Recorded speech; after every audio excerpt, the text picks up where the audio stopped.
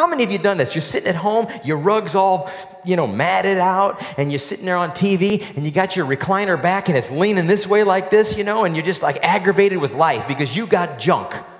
And you got the commercials are telling you, you don't need junk, you need the new one. And until 2020 something, you don't have to pay any interest. So let's get out there and buy. Let's take some negative pictures. See how the enemy starts to work with things in your life.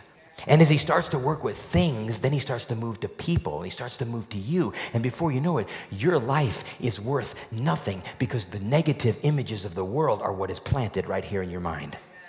And you can't see the greatness of who you are because you're too busy letting the enemy show you the negative.